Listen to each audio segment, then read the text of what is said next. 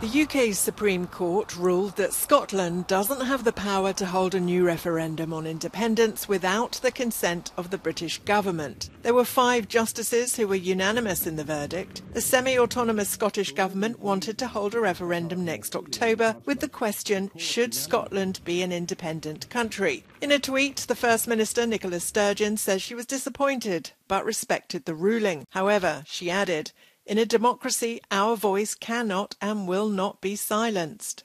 There'll now be rallies in 14 Scottish towns and cities and in 5 locations across Europe, including Brussels, Paris, Rome, Berlin and Munich.